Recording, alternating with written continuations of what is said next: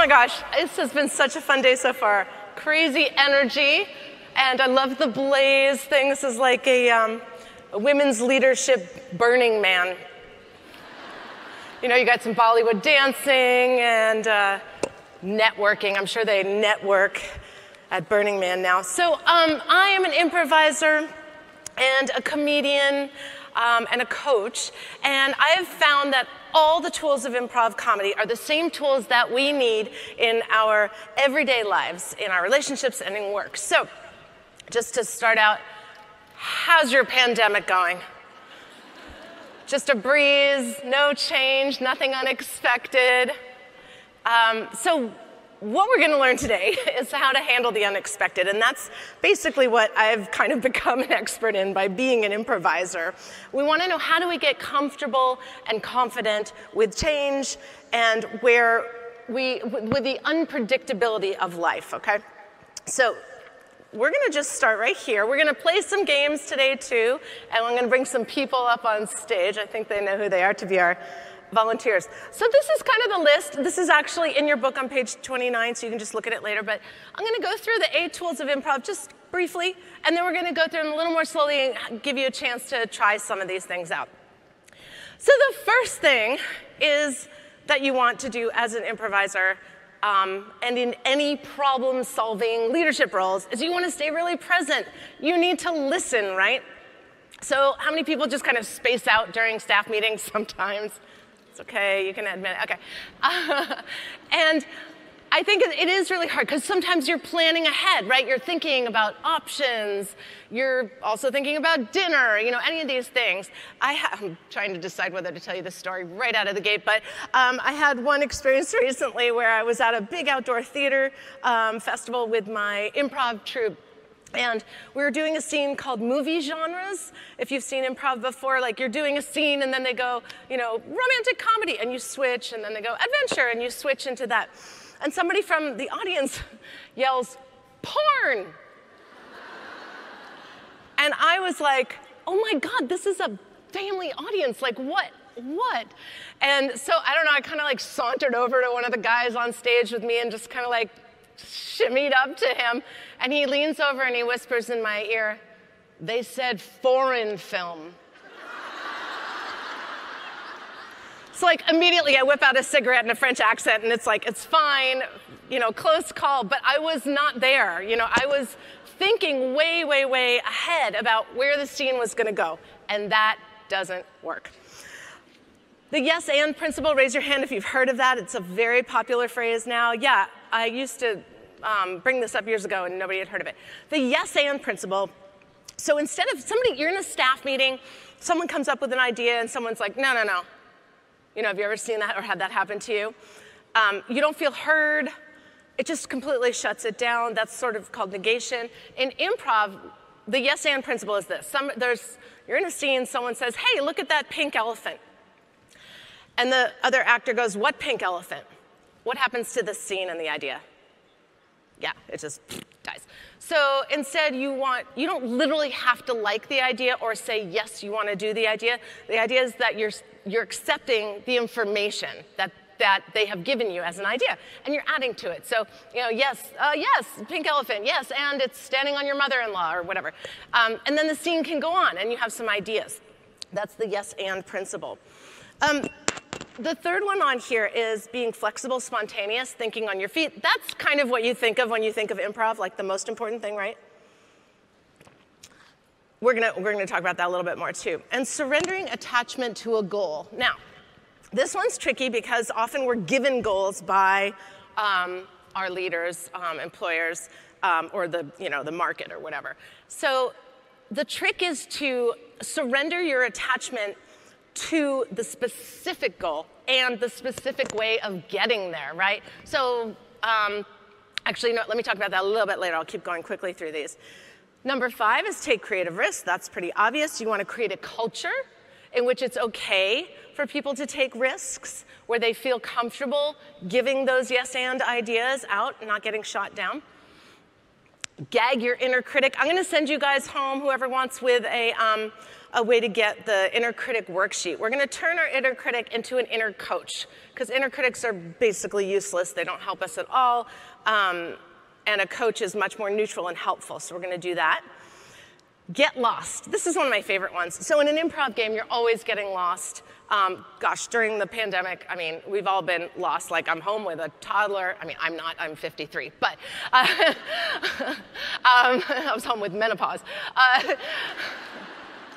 You know, you're home with a kid, you're trying to work, you can't communicate with your staff anymore, all kinds of being lost.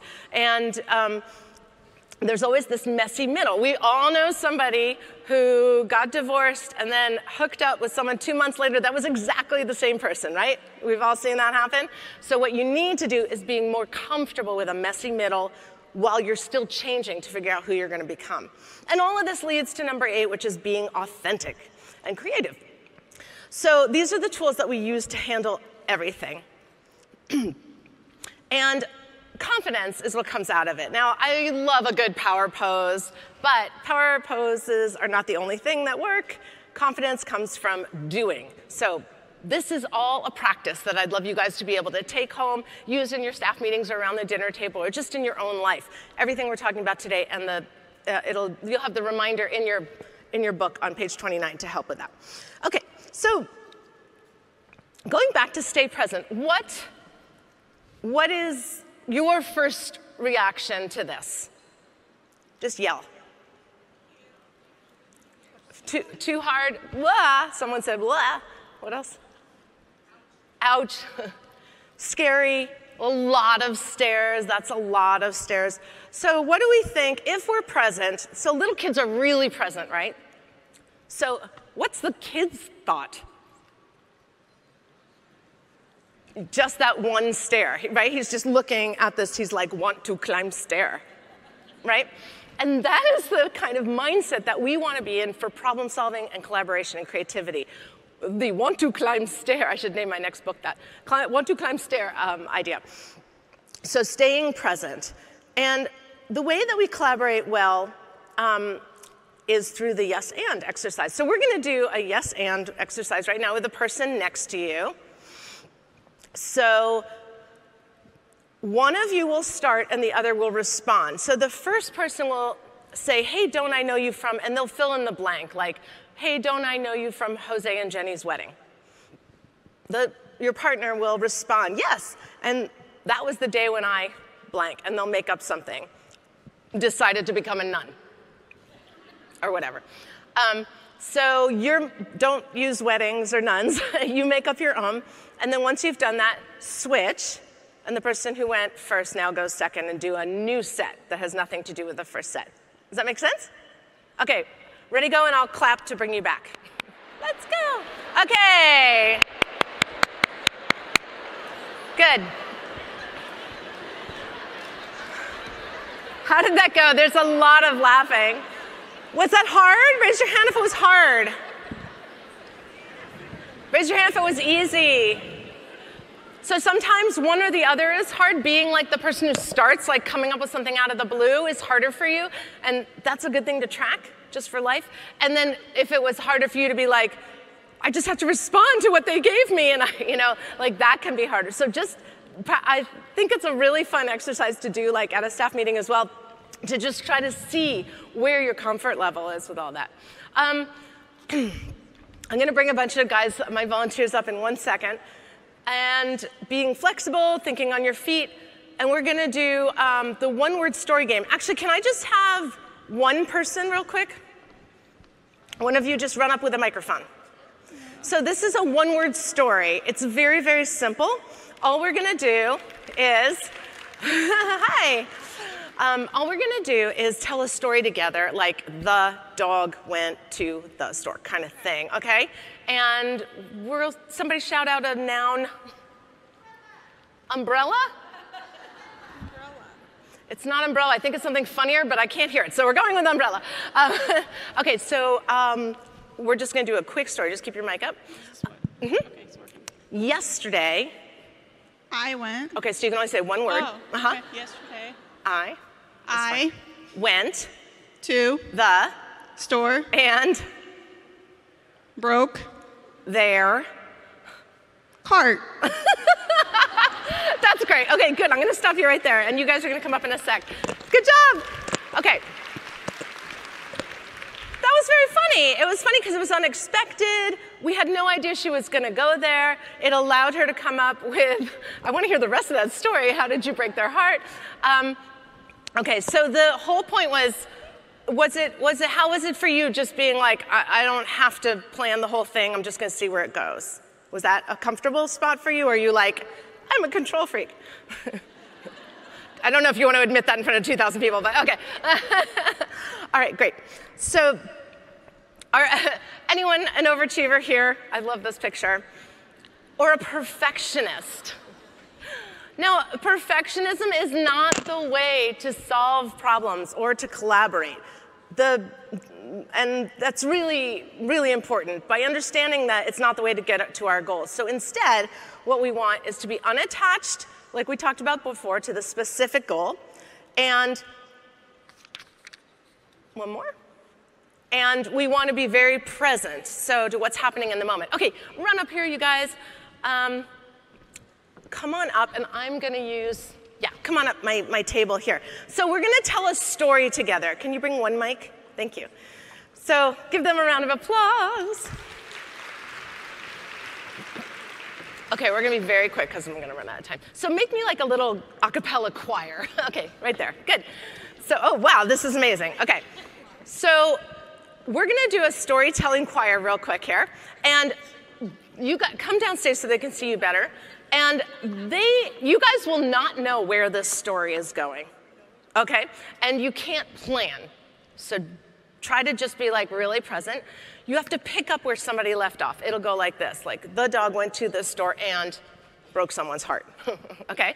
So if I come off, you have to stop talking the minute I come off, and you have to pick up right where they left off, okay? So I'm gonna start this story. Once upon a time, there was an evil bake sale. And an evil witch. Good, keep going. That put something in it. And it was bad. And I didn't want to buy it. But it was so good at the same time. The delicious smell of everything made. Everything delicious in the world you could ever dream of was in that room. And she just kept cooking as much as she could. And then she stopped cooking. Because she had a heart attack. She was not very happy, and she was not in the mood to do anything. Because she had a heart attack. And who didn't I get? Finish the story? And then she rose from the dead. Okay, good. Very much. Thank you. Beautiful. You guys can sit down. Good. Excellent. She was clearly not in this building with healthcare upstairs. Good job, you guys. Okay, so you can see the brain's thinking, right? Like you can be somebody who's thinking ahead. That's not a problem. The problem is when you get stuck on that idea. Anyone have that experience where you're like, ugh, this whole staff meeting has just like derailed. It's gone off on this totally different direction than I was planning, and I'm still standing here holding onto my idea. And she's nodding. And it doesn't really work. So that is what these exercises are to practice to help you. Now you can do this in any other way, on your own. You can do it like painting or cooking or whatever. All creativity has an element of this in it. So what does it take to have, what does it take to be successful in this way? You need to embrace constraints. Oh, I'm running out of time. Okay, I'm gonna move a little bit quicker. So constraint breeds creativity, which is a really important thing. When you are feeling constrained, you need to stop and say, this is going to allow me to find something more creative out of it, okay? So when we're constrained, such as I gave them the idea of the opening sentence for that scene, then they're constrained, which is actually really helpful, because if I was just like, tell a story, go, that's just sort of overwhelming, okay? This is one of my favorite quotes, take creative risks. No one's ever done this before, that's why it's going to work. I'm going to send you guys also sorry, the Gag Your Inner Critic thing, and I'm gonna send you also a thing on being lost. These are ways that you can practice being lost out there in the world that are kind of fun. You wanna find a way to enjoy being lost. Now, all of this leads to authenticity. Can I have one more minute? Is that okay? Sarah? Okay. All right, just really quick. Take a pen, take a piece of paper. This is about authenticity, okay? So write down Katie Goodman, that's me. Katie Goodman is blank, blank, and blank. 3 adjectives, not like wearing a white suit or a brunette, but something more like on emotional psychological level. I will not see this. You can write whatever you want. Katie Goodman is blank, blank, and blank. Do it kind of quickly.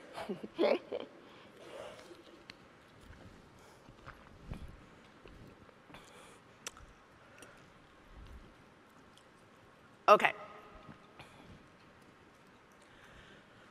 I have kind of tricked you. This is a projection exercise. So in a room like this, there will be 1,000 different words used. It's really interesting. And over the years, I mean, no one's like, Katie Goodman's a wallflower and really quiet, but so can you say yours really quick? 3? Innovative. What else? Funny and smart. So those 3 words are about you. They're not about me, okay? So they're either things that you already are, which I'm guessing is true, or things you value and you want, right, that are important to you. Out of all of the things that you see in other people, and this is a trick you can do with your boss or your spouse, I suggest you don't tell your spouse if you're doing this with them. And of course, if they're bad, they're also about you. So taking a look at what you want to be authentically by projecting onto other people what seems really like either great in them or not so great in them. And that is a really easy trick to find your authenticity. And all 7 of these other steps will lead you to being your own authentic self without apology, okay? So I wish I had more time. You guys are so much fun and really willing to play. Thank you to that table. And just in closing, I really hope that you'll take some of this back and give it a chance to really practice this. You know, learning to get comfortable taking risks in our lives is going to allow you the chance to really be who you want to be and be doing what you want, not just what the culture tells you. And it's going to continue for your whole life. You're going to change. You're going to shed a lot of skins along the way. You'll be caught in messy middles. Things that are unexpected are going to keep happening. So if you can find a way to enjoy the anticipation of that and play with the possibilities, you're going to be much happier and more successful.